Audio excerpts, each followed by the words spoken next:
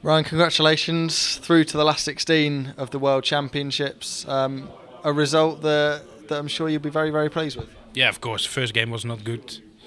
Played a lot better today, and I know there's more in the tank, so looking forward to next game.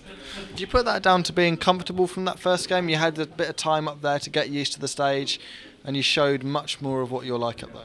Yeah, that's what I said in my last interview. The first game is always hard, and when you win that, you're more relaxed and more confident. And yeah.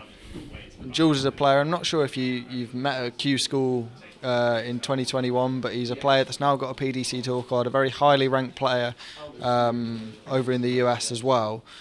That's a major scalp for yourself, getting rid of Jules van Dongen here at the WDF World Championships. Yeah, he's a really good player, and he won the tour card. I missed my tour card on 1 point, so the difference between level is not that much.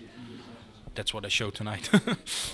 Yeah, you seem really, really happy with the result. I mean, in terms of your performance, how much more do you think we can expect going forward in this tournament? I know I can do better than this, but I have to do it first before.